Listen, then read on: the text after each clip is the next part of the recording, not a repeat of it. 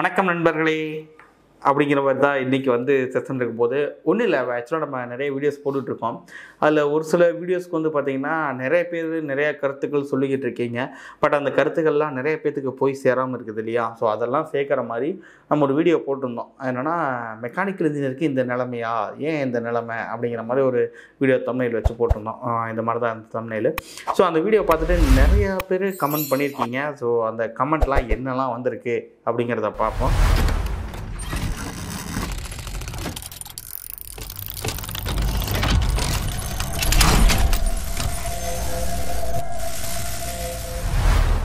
First நிறையா comments இருக்குது. So அதில் சொல்லியிருந்த மாதிரி தான் சில பேர் வந்து பார்த்தீங்கன்னா அந்த பாயிண்ட்ஸுக்கு அக்ரி பண்ணியிருக்காங்க. என்னென்னா சேலரி வந்து உங்கள் டெசிக்னேஷனை பேஸ் பண்ணி தான் இருக்கும். ஸோ அது வந்து பார்த்திங்கன்னா ஜாப் ரோலை பேஸ் பண்ணி இருக்காது. நீங்கள் என்னவா இருக்கீங்க, மேனேஜருக்குன்னா ஒன்று சம்பளம் இருக்கும், சூப்பர்வைசர்னால் ஒரு சம்பளம் இருக்கும், ஆப்ரேட்டர்னால் ஒரு சம்பளம் இருக்கும் அப்படிங்கிறத வந்து அக்செப்ட் பண்ணிக்கிட்டு தான் மிஸ்டர் அகமது ரிஸ்வான் சொல்லியிருக்காரு. நெக்ஸ்ட் வந்து பார்த்திங்கன்னா பிரசாந்த் அப்படின்னு ஒருத்தர் கமெண்ட் பண்ணியிருக்காரு. Machine operator is not a role of engineers. Even supervisor category is not for diploma candidates. A senior design engineer I can suggest everyone to have a strong basic foundation in SOM, strength of materials, and engineering calculations. Think on developing a machine to solve a problem and not on operating the machine. As engineer, your role is to solve key problems using mechanical aptitude to get good job in mechanical field. Check for scale and impact of your work, supply and demand for your role, where money comes from the source which is your income. Think wisely, good luck அப்படின்னு சொல்லிட்டு. So அவர் வந்து பார்த்திங்கன்னா ஒரு senior design engineer work பண்ணிகிட்ருக்காரு mister Prashanth அப்படின்னு சொல்லிட்டு. So அவர் வந்து அதான் சொல்கிறாரு. ஏன்னா நீங்கள் வந்து பார்த்திங்கன்னா மெக்கானிக்கல் இன்ஜினியரிங் இன்னும் தெளிவாக ஃபண்டமெண்டல் கொஞ்சம் ஸ்ட்ராங்காக இருக்கணும் அப்படிங்கிறது தான் அவர் சொல்கிறாரு.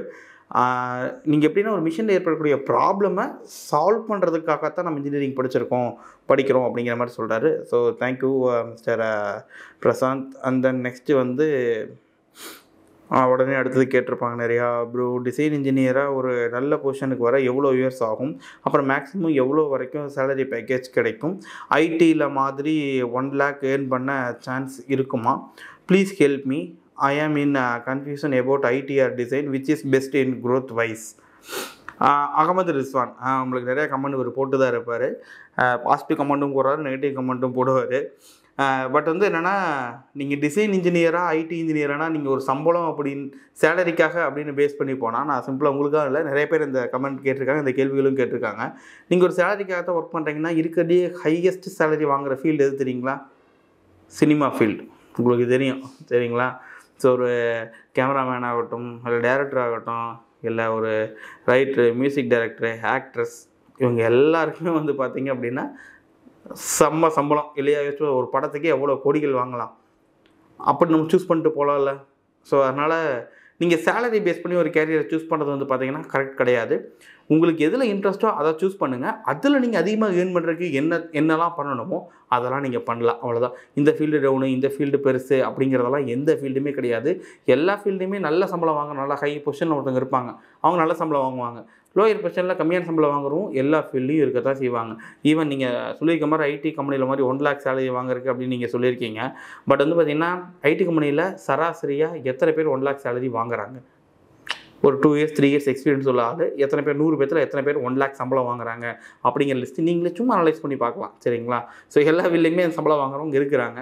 ஐடி ஃபீல்டுனா எல்லோரும் அப்படி நினச்சிட்டு இருக்காங்க. பட் நீங்கள் கிராஸ் செக் பண்ணிக்கலாம். தென் அதுக்கு வந்து பிரசாந்த் ரிப்ளை பண்ணியிருக்காரு. Purely depends on skill you developed in your job profile if project can completed. So same அதே தான் அவர் கொஞ்சம் எஸ்டாப்ளிஷ் பண்ணி சொல்லியிருக்காரு. அடுத்து give you the experience, luck also matters, some aptitude. Okay இவங்க கான்வர்சேஷன் ரொம்ப பெருசாக போயிட்டுருக்கே. நெக்ஸ்ட்டு கமெண்ட் வந்து பார்த்தீங்கன்னா agree with you. Okay, mister Rajasekar வந்து ஒரு கமெண்ட் சொல்லியிருக்காரு. Sir, agree with you, I am a design engineer. I will increase my knowledge that now only to know I wasted 6 years without knowing this information. Hard work, learn hard, knowledge is wealth. Of course so ராசாயர் சொல்கிறது வந்து பார்த்தீங்கன்னா correct தான். So knowledge நீங்கள் எவ்வளோ வச்சுருக்கீங்களோ அந்தளவுக்கு நீங்கள் சம்பளம் வாங்கலாம். இல்லை சார் நாலேஜெல்லாம் எனக்கு கிடையாது, சம்பளம் மட்டும் கொடுங்க அப்படின்னா கஷ்டம் தான். நெக்ஸ்ட் வந்து பார்த்தீங்கன்னா Nissan Sai. S bro, I agree with your, but one more fact is that even though if you search the next level in organization in good MNC company, we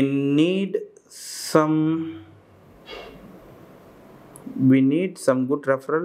அது இருந்தால் ஈஸியாக உள்ளே போயிடலாம். if you don't have good referrals, it's very difficult to get into high post. நானும் 2018 passed out. So 2 years growth, நல்ல growth in salary, next பொசிஷனுக்கு போகலாம்னு நம்ம ரெடி ஆனாலும் we are not getting opportunity because I don't have good referral. So my suggestion for freshers and final students to switch career into IT industry. அவரோட கருத்தை அவர் சொல்லியிருக்கிறார். Higher position போக முடியும்னா reference இருந்தால் தான் போக முடியும்னு. பட் ஈவன் என்னுடைய சஜஷன் எப்படி இருக்குது அப்படின்னா, அப்படிலாம் கிடையாது. எல்லா கம்பெனிலும் அப்படி கிடையாது. நீங்கள் ஒரு நல்ல ஸ்ட்ரென்த் இருக்குது, அந்த ரெஃபரலே தேவையில்லை அப்படிங்கிற ஒரு ஸ்ட்ரென்த் லெவலுக்கு நீங்கள் இருக்கும் பொழுது ஆட்டோமேட்டிக்காக நீங்கள் போவீங்க. ஸோ இன்றைக்கி வந்து பார்த்திங்கன்னா கம்பெனியில் வந்து பார்த்திங்கன்னா எதுவும் இல்லாமலாம் இல்லை. ஹையர் பொசிஷன் இருக்கிறவங்களா ரெஃபரன்ஸ் மூலிமா தான் போனவங்களான்னு கேட்டிங்கன்னா இருக்காது. எல்லாருமே அப்படி போயிருக்க முடியாது. இருக்கலாம், 1-2 மேபி உங்களுக்கு வந்து பார்த்திங்கன்னா நிறைய இருந்திருக்கலாம். அண்ட் தென் வேறு ஒரு முக்கியமான comment, I am really டெஸ்பரேட்டட், I want to earn lucky IT employee, earn like IT employee மாதிரி earn பண்ணணுமா? But I am working as a mechanical engineer, I can not do anything this field. Okay, but only good thing is I am working as a design engineer, fun with friends அப்படின்னு சொல்லிட்டு நம்மளுக்கு comment பண்ணியிருக்காரு. அவர் தான் சொல்லியிருக்காரு. So IT field மாதிரி நான் வந்து earn பண்ண முடியல, ஏர்ன் பண்ணணும்னு ஆசை, பட் வந்து நான் ஒரு மெக்கானிக்கல் இன்ஜினியர் ஆகிட்டேன், அதனால் எதுவுமே என்னால் பண்ண முடியல அப்படிங்கிறாரு. அப்படி இல்லை, ஃபன் வித் ஃப்ரெண்ட்ஸ். ஸோ நீங்களும் வந்து பார்த்தீங்க அப்படின்னா டெஃபினட்டாக வந்து நீங்கள் ஏர்ன் பண்ண முடியும். அதுக்கான ஸ்கில்லை வளர்த்துக்கிங்க. டிசைன் ஃபீல்டில் தான் இருக்கீங்க. ஸோ அதில் நிறையா ஸ்கில் நம்ம சொல்லிகிட்டு இருக்கோம். அதை நீங்கள் வளர்த்துக்கிட்டால் நீங்களும் கண்டிப்பாக வாங்க முடியும். உங்களுக்கு எம்இசி எப்பவுமே சப்போர்ட்டிவாக இருக்கும். Owners dialogue company. So Vicky Vignesh வந்து கமெண்ட்டில் சொல்லியிருக்காரு. என்னென்னா ஓனர் டயலாக் கம்பெனி நஷ்டத்தில் ஓடுது. அப்புறம் 1 year after send back home agreement higher position only company relationship and native people எடுக்கும்போதே worker category நம்ம என்ன எக்ஸ்பீரியன்ஸ் இருந்தாலும் கூட அப்புறம் நசிக்கத்தான் போட்டுருவான். ஓகே, போட்டுருவான் மட்டும் இருப்பான். ஓகே, ஸோ அதான் அவர் என்ன சொல்கிறாருன்னா, கம்பெனி நஷ்டத்தில் போதுனா நம்ம அப்படிலாம் எல்லா கம்பெனிலும் பண்ணுறது கிடையாது. ஸோ நம்ம எக்ஸ்பீரியன்ஸ் இருக்கிறவங்க எங்கே போனாலுமே சைன் ஆகிட்டு தான் இருக்கிறாங்க. ஃபஸ்ட்டு சில பேர் கமெண்ட் பண்ணி கரெக்டாக கிரியேஷன் A1B அப்படின்னு comment பண்ணிக்காரு. Automobile industry Logeswaran comment படிப்போம். ஸோ இவர் என்ன சொல்லியிருக்காருன்னா, I have been working in automobile industry past 4 years in CMM but not getting growth and salary also. They fixed minimum 15K to 15K. Okay, and I spent 4 years in this field. Really feel depressed to work this field. Yes, of course, Mr. Lokeswaran. My suggestion என்னவா இருக்கும் அப்படின்னு பார்த்தீங்க அப்படின்னா, 4 வருஷமாக நீங்கள் அங்கே work பண்ணியிருக்கீங்க அப்படின்னா ஏன் 4 வருஷமாக அதே ஃபீல்டு ஒர்க் பண்ணிட்டு இருக்கீங்க? எவ்வளோ கம்பெனிஸ் நீங்கள் சேஞ்ச் பண்ணீங்க? 4 வருஷமும் வெறும் சிஎம்எம் ஆப்ரேட் மட்டும்தான் பண்ணிட்டு இருக்கீங்க அப்படின்னா, ஸோ வாட்ஸ் யுவர் ஸ்கில்? நீங்கள் அடுத்த லெவல் பொசிஷனுக்கு ஏன் இன்னும் யோசிக்கல அப்படிங்கிறது தான் என்னுடைய கேள்வி. ஸோ நீங்கள் யோசிச்சிருக்கலாம் மேபி. அது என்னங்கிறது நீங்கள் முடிஞ்சால் ஃப்ரீயாக இருந்தீங்கன்னா கால் பண்ணுங்கள், நம்ம டிஸ்கஸ் பண்ணுவோம். உங்களுக்கு ஏதாவது செய்யணும் கிரியேட் பண்ண முடிஞ்சுன்னா கண்டிப்பாக நம்ம பண்ணுறோம்.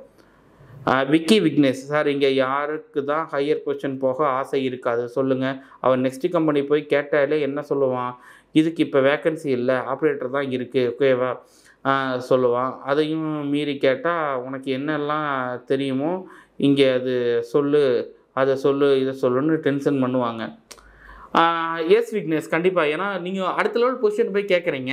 ஸோ இப்போ அந்த பொசிஷனுக்கான ஒரு ஸ்கில் லெவல் அவங்க எதிர்பார்க்கறதுல தப்பு கிடையாதுல்ல. ஸோ அந்த ஸ்கில் லெவல் என்ன அப்படிங்கிறத நம்ம ஃபைண்ட் அவுட் பண்ணி அதை கொஞ்சம் லேர்ன் பண்ணிட்டு போனோம்னா நம்மளுக்கு ஈஸியாக ஜாப் கிடைக்கும். இன்னும் நிறைய கமெண்ட்ஸ் இருக்குது. மேபி இன்னொரு வீடியோவில் தனியாக பார்ப்போம். இன்னொரு முக்கியமான கமெண்ட்ஸ்லாம் நிறையா இருக்குது. முக்கியமான சில வீடியோஸ் வந்து நம்ம எடுப்போம். இந்த வீடியோவை நீங்கள் பார்க்க இருந்தீங்க அப்படின்னா இந்த கமெண்ட்ஸில் வேறு கிட்டத்தட்ட எவ்வளோ 132 கமெண்ட்ஸ் இருக்குது. இது எல்லாமே நீங்கள் பார்க்கணும் அப்படின்னா அதுலேயே எல்லா கமெண்ட்ஸும் நிறைய பேர் நிறைய விதம் சொல்லியிருக்கீங்க. உங்கள் கருத்துக்களும் இந்த கமெண்ட்லேயே சொல்லுங்கள். அடுத்தடுத்து நம்ம வீடியோஸில் இந்த கமெண்ட் செக்ஷன் வீடியோஸ்லேயும் நம்ம போட்டுக்கிட்டே இருப்போம். சேனலை சப்ஸ்கிரைப் பண்ணாமல் இருந்தீங்கன்னா சப்ஸ்கிரைப் பண்ணி வைங்க. அப்போ தான் நீங்கள் ஆப்பர்ச்சுனிட்டிஸ்லாம் நம்ம போடுறதுக்கு ஸ்டார்ட் பண்ண போகிறோம். அதெல்லாம் உங்களுக்கு வந்து சேரும். தேங்க்யூ.